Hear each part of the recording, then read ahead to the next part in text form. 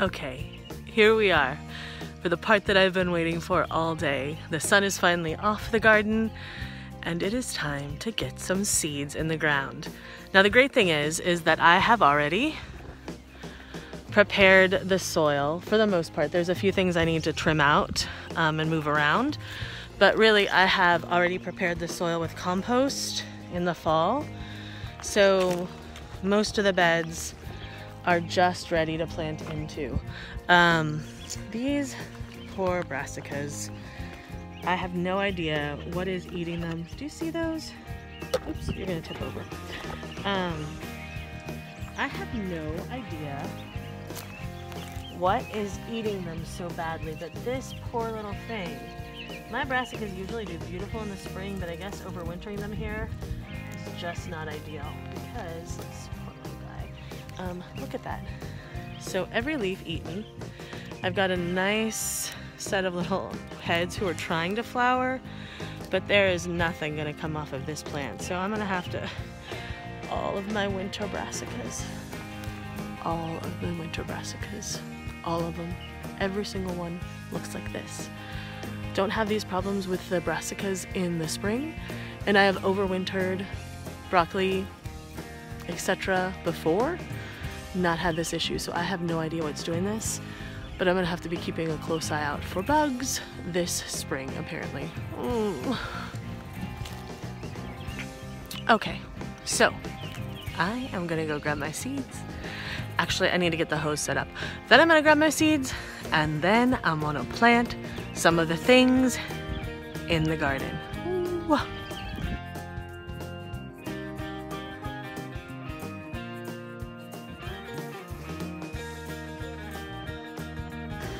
Okay, as you can hear, it is now time to mow, which means it's not a great time to film. So I'm gonna plant some seeds. I'm just gonna run this. I'll probably fast forward the whole thing. You may not ever see this, who knows? I'll decide when I'm looking at it and seeing what you can see. But right now, I'm gonna get some seeds into these raised beds. Yes! And notice I gave up on the gloves. They didn't help anyway.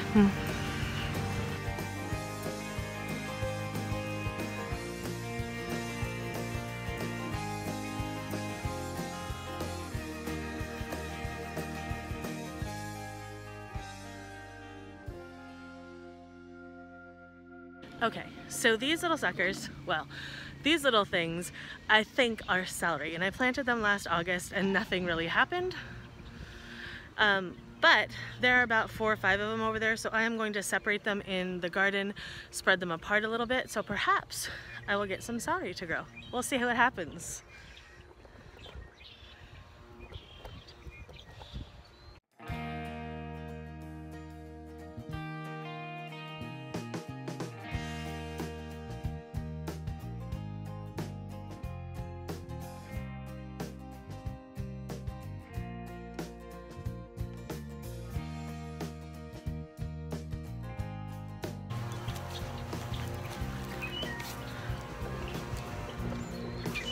So right here, this is my pea trellis from last year, and this is a great spot for peas because I had some squash I put on the ground here that didn't do too well, so I moved them out after the potatoes were done. Obviously I need to come in here and I'm gonna be starting some hay bale gardening down on that end since I didn't get my raised beds moved last year. That'll be a fun experiment and cheap since I already have the hay. I don't have to bring in more soil or anything like that. So here I'm gonna plant peas on this side of the trellis. Last year I had peas on both sides, and this side was shaded and stunted some because the peas on this side. So what I'm gonna do is I'm gonna plant peas on the west side of the trellis. Ooh, sorry, hair. And then I'm gonna come in under these and plant some lettuces and some other shade lovers. They'll get morning sun, which is pretty bright out here. There's really no respite from it. But they will be then shaded in the afternoon, and that may help some of the lettuces last a little longer. At least that's my hope. So I'm gonna grab some lettuces and get them in the ground right now.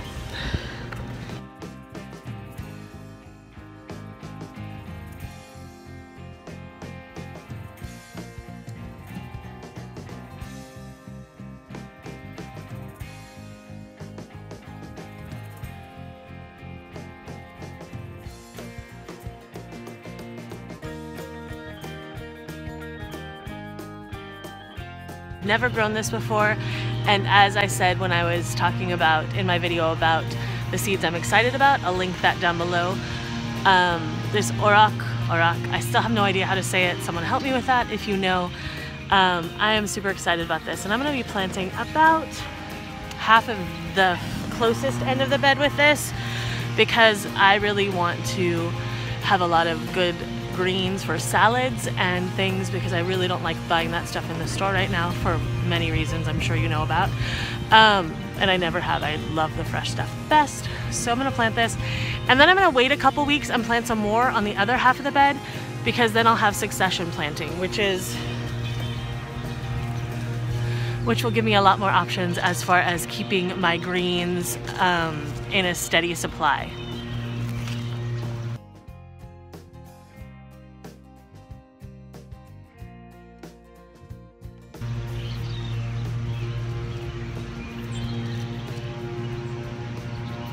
Sorry, lots of little splinters. All right, so I've got a lot of greens planted. I planted two different kinds of lettuce, a spinach and Auroch. And I have some more lettuce seeds somewhere, but I think I left them upstairs. So I'm gonna move on to something else right now. Let's try a different bed. I'm also soaking my peas. I've never done that before. My pea seeds, they are seeds that I saved from last year, and I'm gonna get into the ground. They're Oregon sugar pod snap peas, which I love, and I'm gonna get those in. Thought I'd try soaking them. I saved enough that if something doesn't work out with that, if that makes some mold. I've never actually planted out in the garden quite this early, so I'm excited to see what happens. And again, if everything doesn't come up, I have more seeds that I can just get in the ground. So I'm gonna move to a different bed and decide what I'm planting there. I'll be back. All right, hi there, hi. It's better than bending over, I guess. I need a taller, I think, tripod-y thing. I'm gonna get some Chinese red meat radish in, along with some purple top white globe turnip.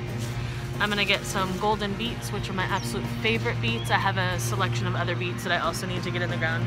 Sorry, slouching.